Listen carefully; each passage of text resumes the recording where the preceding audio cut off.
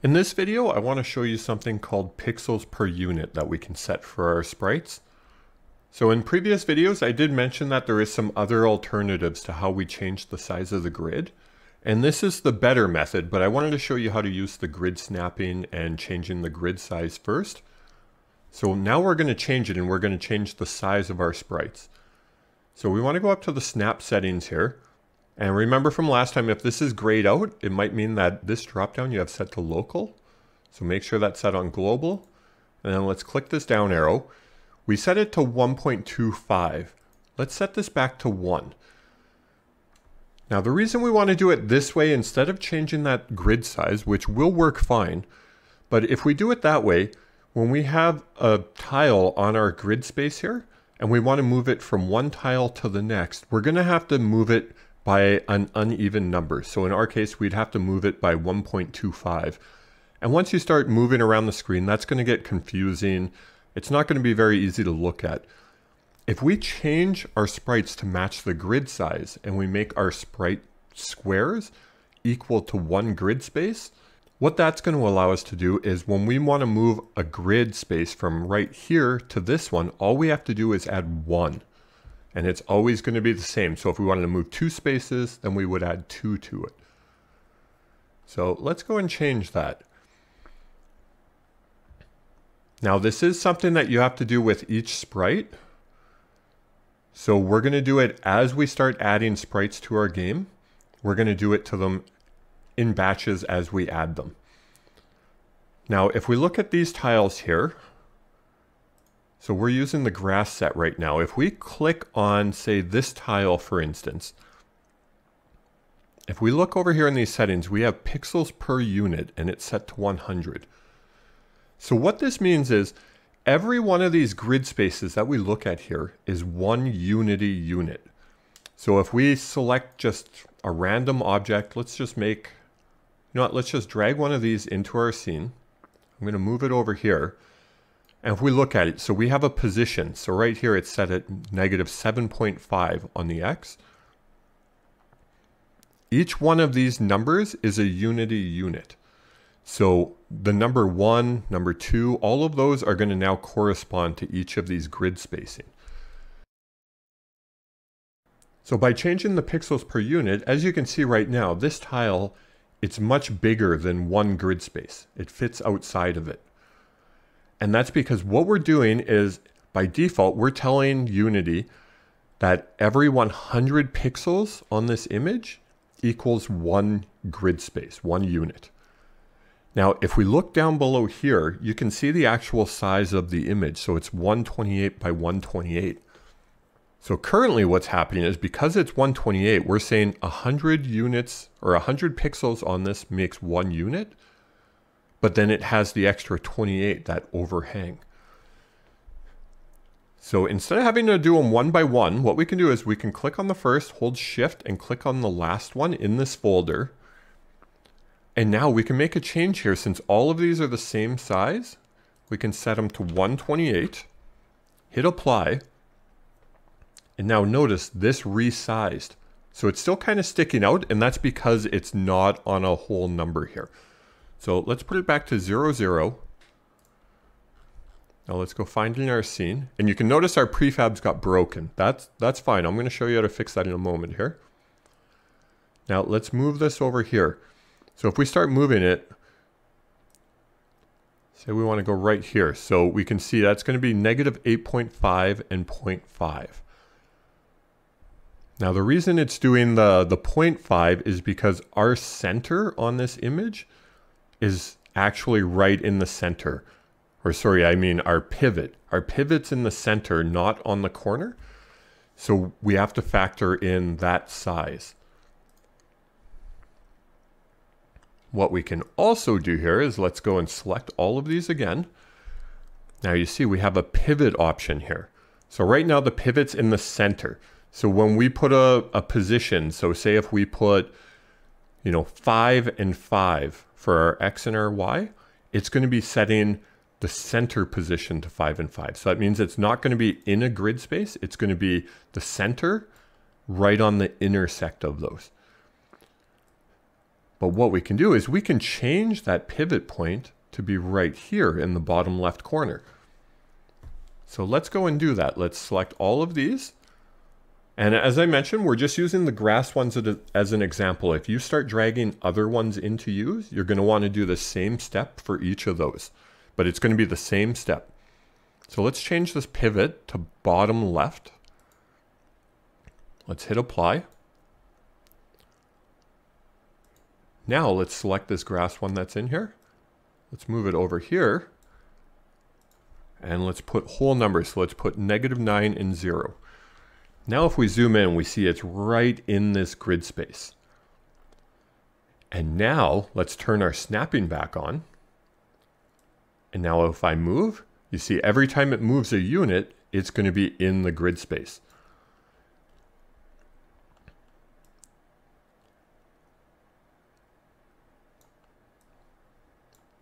Okay, so we have that set up, but now we do have to fix our prefab here.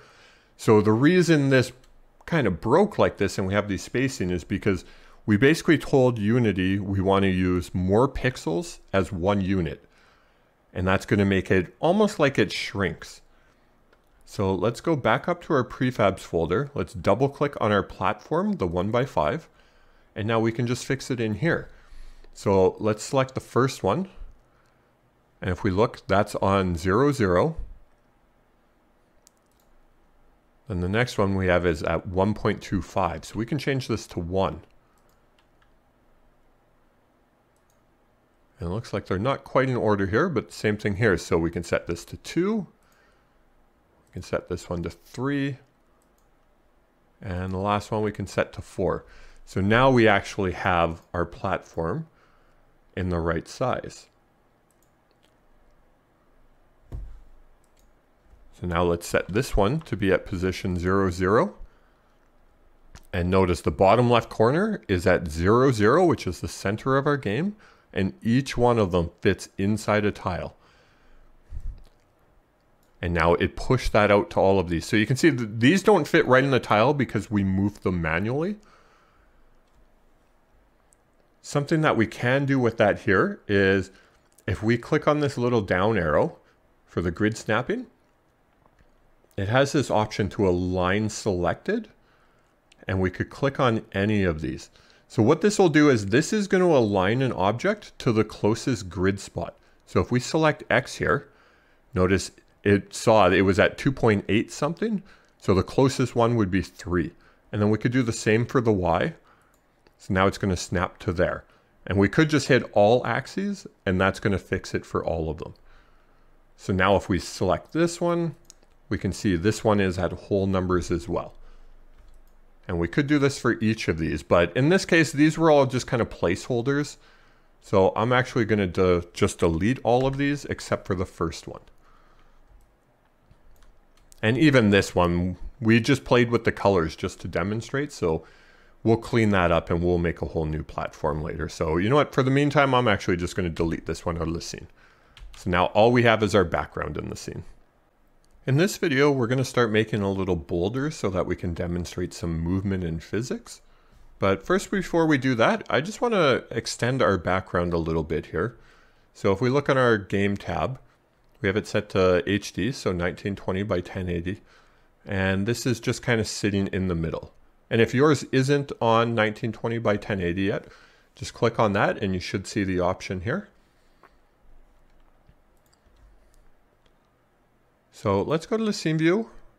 Let's just select our background objects. I'm going to take the actual background image and I'm just going to scale this up a bit. So I'm just going to select T on my keyboard. And now I can drag the sides. So you can see this is the line of where the camera ends. So if we move it just a little bit past, it's going to fill up the camera. And in this case here, we are technically stretching this image to not its normal proportions. For this case, it's going to look fine because it's a little 2D platformer.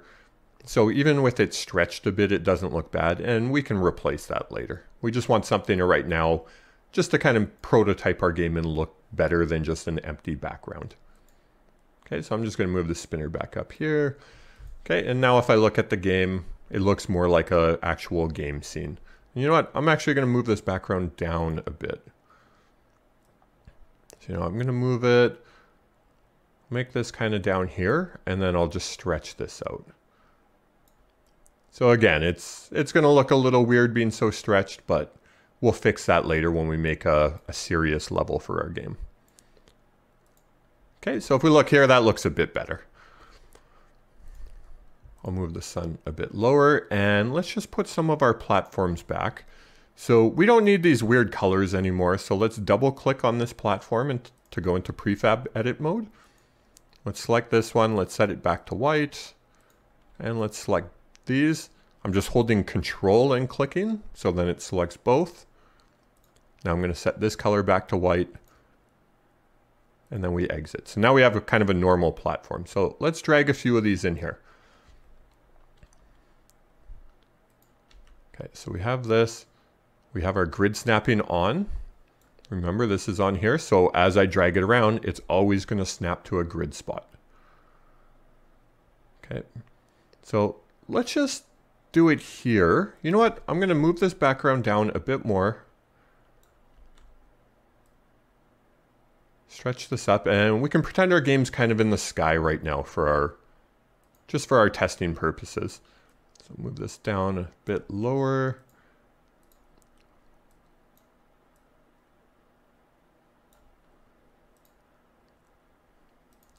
Yeah, I like something like this. Okay, so I move it up.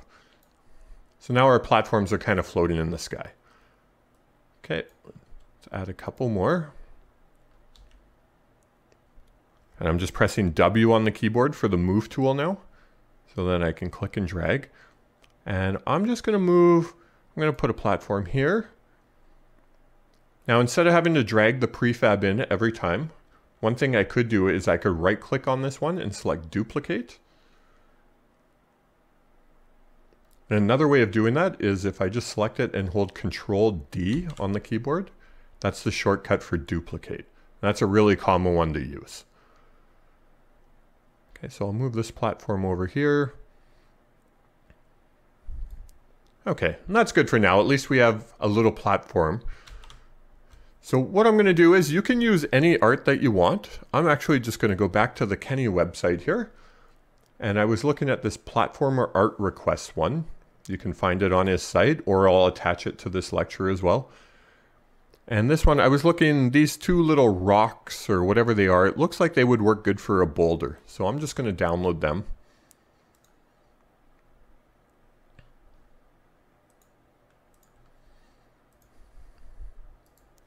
I'm going to extract that. And I'll bring that into our sprites packs. Okay, so now if we go to art requests, go to tiles, and now we can find them here. So I think I'm just going to use this one here. Now this one, we don't necessarily have to change the pixels per unit. So if we look here, notice these are 70 by 70. But the thing is, we're not using this as a level tile in our game. So you want to think of all these tiles as part of the grid. So they should align with the grid system.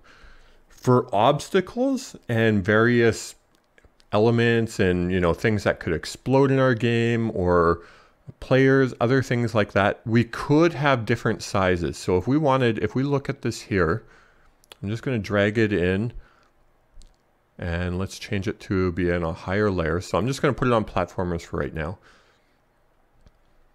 So if we look at this, it's a bit small, so we could change those size, or we could just leave it as it is and we could just resize it manually to where we want it. I'm going to actually change the size a bit though. So I'm going to set this to be 70. That way it fits one unit.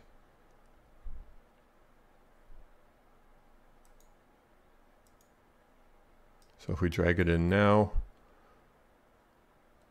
we can set it to platforms. Okay, so that's a pretty good size. And now one other thing we can look at, notice on the outside of our rock here, it looks a bit blurry.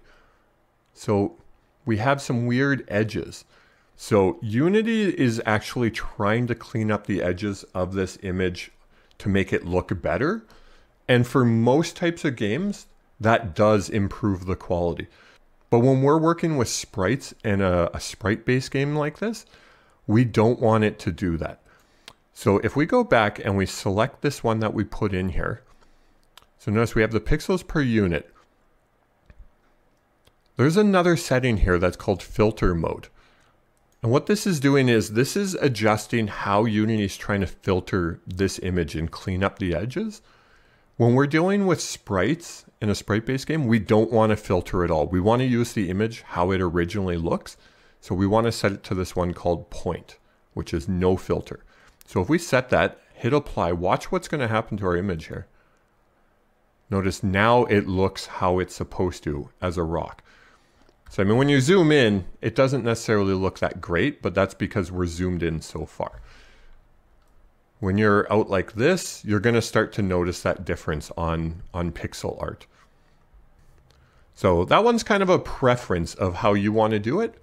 So if you want to set it that way, or if you want the look where it is more blended, it's all just visual cosmetics of how you want your game to look. So that's something you have control over. You don't have to follow that exactly like I do, but just make sure you know that this exists.